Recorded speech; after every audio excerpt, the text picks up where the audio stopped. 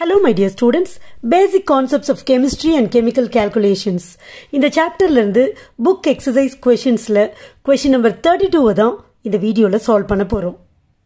The density of carbon dioxide is equal to 1.965 kilogram per meter cube at 273 Kelvin and 1 atm pressure. Calculate the molar mass of CO2. இந்த question ரொம்ப சிம்பிளான question தான். ஏன்னா இங்க யாரு சப்ஸ்டன்ஸ்ன்னு கொடுத்துட்டாங்க, carbon di oxide. Carbon di oxide அப்படின்னு சொன்ன உடனே நீங்க ஈஸியா இந்த டேட்டாலாம் இல்லாமலே மோலார் மாஸை சொல்லிடுவீங்க. எப்படி சொல்லுவீங்க? கார்பனுக்கு ஒரு carbon 1C is equal to 1 into 12. அப்போ இது ஒரு 12. 2O அப்போ 2 into oxygen. இது 2 into 16 which is equal to 32. கரெக்டா? ஸோ டோட்டலாக 44. ஸோ 44 தான் கார்பன் டை ஆக்சைடோட மோலார் மாஸ். அப்படிங்கிறது நமக்கு இதை வச்சே ஈஸியாக கண்டுபிடிச்சிடலாம்.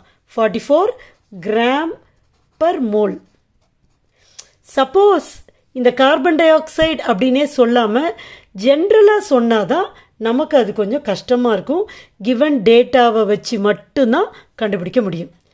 சரி, இதெல்லாம் ஏன் சொல்கிறேன் அப்படின்னு பார்த்தீங்கன்னா, நம்ம ஒரு ப்ராப்ளம் அப்ரோச் பண்ணுறப்ப எல்லா ஆங்கிள்லையும் அப்ரோச் பண்ணணும், நல்லா அண்டர்ஸ்டாண்ட் பண்ணிக்கணும்.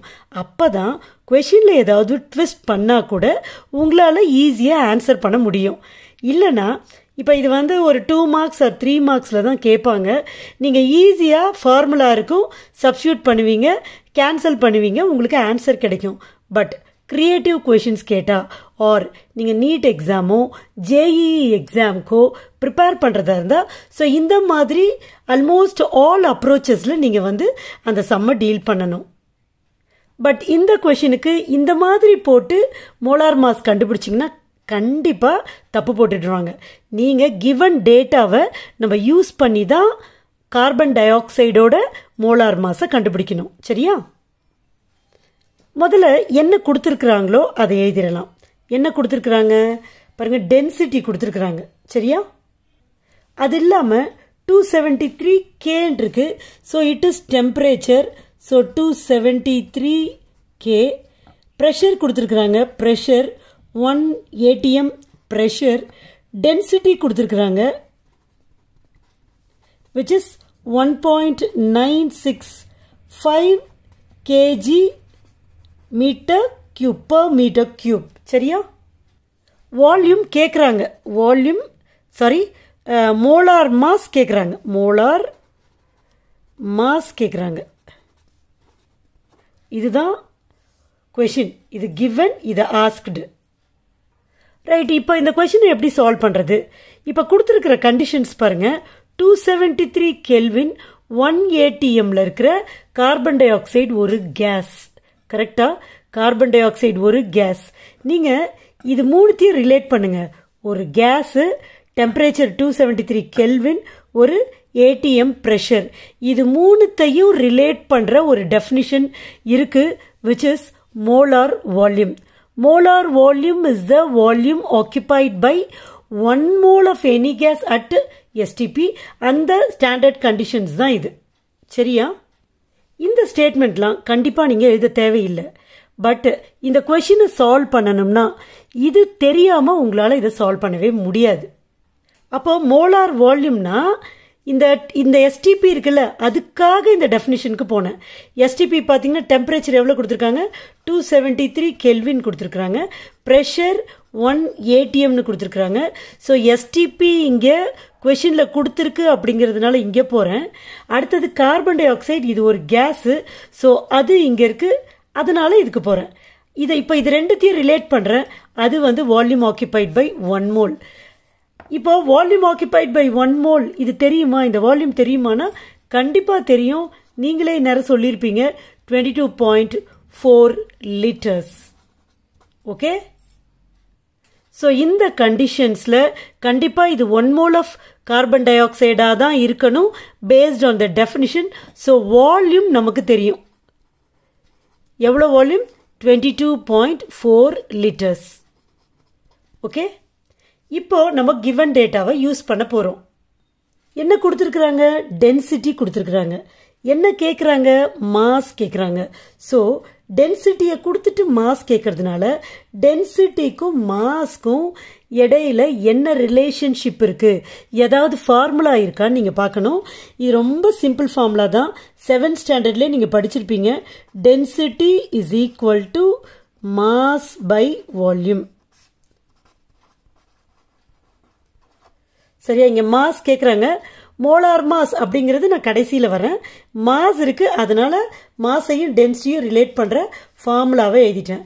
இங்க நமக்கு மாஸ் தான் வேணும். ஸோ இந்த ஈக்குவேஷனை மாஸ் இஸ் ஈக்குவல் டுன்னு மாற்ற போறேன். அப்போ மாஸ் இஸ் ஈக்குவல் டு, இது என்ன ஆயிடும்? இந்த பக்கம் போகும், அப்போ இன்டூ ஆயிடும். So density into volume. இப்ப பாருங்க, இந்த ப்ராப்ளமே ரொம்ப சிம்பிளா ஆயிடுச்சு. டென்சிட்டி கொடுத்துருக்காங்க கொஸ்டின்ல 1.965. வால்யூம் இது இந்த கண்டிஷன்ல இருக்கிறதுனால, இந்த 273 கெல்வின் 1 atm பிரஷர்ல இருக்கிறதுனால இது 1 மோல் ஆஃப் கேஸா தான் இருக்க முடியும். 1 மோல் ஆஃப் கேஸ் இந்த கண்டிஷன்ஸ்ல 22.4 லிட்டர்ஸ் தான் ஆக்கியூபை பண்ணிருக்க முடியும். அதனால வால்யூம் இந்த கேஸ்க்கு 22.4 லிட்டர்ஸ் தான். ஸோ இந்த ரெண்டு வேல்யூவும் நம்ம இப்ப சப்ஸ்டியூட் பண்ண போறோம். This is equal to density எவ்வளவு? 1.965 kg m-3 into volume எவ்வளவு? எவ்வளவு வால்யூம்? அதாவது 1 மோலோட வால்யூம். ஸோ 22.4 லிட்டர்ஸ் பர் மோல்னு நான் போட்டிருக்கேன். 22.4 லிட்டர்ஸ் தான். ஆனால் 22.4 லிட்டர்ஸ் 1 மோல் கேஸோட வால்யூம், அதனால பை மோல் போட்டுக்கிறேன். சரியா? இப்போ நெக்ஸ்ட் ஸ்டெப்ல பாருங்க, வேற வேற கண்ணா பின்னான்னு யூனிட்ஸ்ல இருக்கு. நம்ம யூனிட்ஸை கன்வெர்ட் பண்ணணும். ரைட்டா? ஸோ இஸ் ஈக்குவல் டு போடுறேன். இந்த நம்பரை அப்படியே போட்டுடுறேன். 1.965. சரியா? இந்த கே இருக்குல்ல, இந்த கேவை நான் இந்த கிலோகிராம் இருக்கா, நான் கிலோகிராம கிராமா மாற்ற போறேன். கிராமா மாத்துறதுனால இந்த k is equal to 1k is equal to 1000ல. So இதை 1000 நான் 1000 போடாம 10 கியூப்னு போடுறேன். ரெண்டு ஒன்று தானே. இன்ட்டு கேக்கு பதிலாக 10 கியூப் போட்டேன். அப்போ ஜி மட்டும்தான் இருக்கும், m-3 இருக்கும். கரெக்டா? இன்ட்டு இங்க என்ன இருக்கு? 22.4 லிட்டர்ஸ் இருக்கு. இதையும் நான் மீட்டர் கியூப்ல லோயர் யூனிட்ல மாற்ற போறேன். இப்ப இதுக்கு நீங்க என்ன தெரிஞ்சு வச்சிருக்கணும் அப்படின்னா, இந்த லிட்டருக்கு 1 litre is equal to 10⁻³ metre cube. இதை கொஞ்சம் நல்லா ஞாபகம் வச்சுக்கோங்க. இது எப்படி வந்துச்சு அப்படின்னு கூட போகலாம், பட் இந்த சம்ல வேணாமேன்னு பார்க்குறேன். 1 litre is equal to 10⁻³ metre cube அப்படின்றத மட்டும் ஞாபகம் வச்சுக்கோங்க. ஸோ அதை இந்த லிட்டருக்கு பதிலாக இங்கே போட்டுடலாம். ஸோ இன்ட்டு பாருங்க, லிட்டருக்கு பதிலாக நீங்கள் ஞாபகம் வச்சுக்கணும் 10⁻³ மீட்டர் கியூப். இங்கே பை மோல் இருக்கு, அந்த மோலை இங்கே போட்டுப்போம். ஓகே, இப்போ நம்ம கேன்சல் பண்ண முடியுமான்னு பார்க்கலாம். இந்த 10 கியூபும் 10⁻³ அதாவது இங்கே +3 இருக்கு, இங்கே -3 இருக்கு. இப்போ +3 -3 0 தானே. அப்போ இது ரெண்டும் கேன்சல் ஆகிடும். அதே மாதிரி தான் மீட்டரில் பாருங்க, யூனிட்ல இங்கே -3 இருக்கு, இங்கே +3 இருக்கு, இதுவும் கேன்சல் ஆகிடும். அப்போ கிராம் பர் மோல் மட்டும்தான் இருக்கும். கரெக்டா? கிராம் இருக்கு யூனிட்ல, பை மோல் இருக்கும். ரைட். இப்போ இங்கே 1.965 இன்ட்டு 22.4 இருக்கு. இப்போ இது ரெண்டுத்துக்கும் நம்ம இது ரெண்டுத்தையும் மல்டிப்ளை பண்ணணும். நீங்கள் மல்டிப்ளை பண்ணியும் போடலாம், இல்லை லாக் எடுத்தும் போடலாம். ரஃப் ஒர்க்கை நான் இங்கே போட்டுடுறேன். 1.965 நான் சொல்லியிருக்கேன், லாக் எடுக்கிறப்ப பாயிண்ட்டுக்கு முன்னாடி எத்தனை டிஜிட் இருக்குன்னு பார்க்கணும். ஒரு டிஜிட் தான் இருக்கு. ஸோ அதில் ஒரு டிஜிட்டை சப்ட்ராக்ட் பண்ணணும், 0. இங்கே பாயிண்ட்டுக்கு டெசிமலுக்கு முன்னாடி 2 டிஜிட் இருக்கு, 2 டிஜிட்ல ஒரு டிஜிட்டை சப்ட்ராக்ட் பண்ணா 1 பாயிண்ட். இப்போ நம்ம லாகை பார்க்கலாம். 19.65. அப்போ 19ல லாக்ல பாருங்க, லாக்ல 19ல 6 பாருங்க, 2923 இருக்கு. 6 5க்கு பாருங்க 11 இருக்கு. அப்போ 2923 கூட 11 ஆட் பண்ணணும். 2923 கூட 11 ஆட் பண்ணணும். 4392. ஸோ 2934 வரும். அந்த 2934 இங்கே போட்டுடுறேன். அடுத்தது 22.4க்கு பார்க்கணும். அப்போ 22 at 4 பார்க்கணும். பாருங்க 22 இங்கே இருக்கு. 22 at 4. 4னா இங்கே இருக்கு. 22 at 4. 35 தெரியுதா உங்களுக்கு? 3502. 3502. இப்போ லாகோட மல்டிப்ளிகேஷன், அதனால ரெண்டு லாக் வேல்யூஸும் நீங்கள் ஆட் பண்ணணும். நான் ஆட் பண்ணுற பாருங்க. 4 + 2 6, 3, 9 + 5 14, மீதி 1, 6, 1.64, 36 வருது. இப்போ இதுக்கு நம்ம ஆன்டி லாக் எடுக்கணும். Anti lock. அப்போ 1 வந்து நம்ம டெசிமல் வைக்கிறதுக்கு யூஸ் பண்ணணும். இப்போ 1னா கூட 1 ஆட் பண்ணணும். ஆட் பண்ணால் 2. அப்போ 2 டிஜிட்ஸ்க்கு தள்ளி புள்ளி வைக்கணும். அதுக்கு தான் இது. 64 at 36 பார்க்கணும். ஆன்டி லாகு பாருங்க. ஆன்டி லாக் இந்த பேஜில் இருக்கு. 64 இங்கே இருக்கு. பாருங்க 64 இங்கே இருக்கு. 64 at 3 என்ன வருது? 64 at 36 பார்க்கணும். 4395. 6 பார்த்தீங்கன்னா இங்கே 6. 4395 + 6.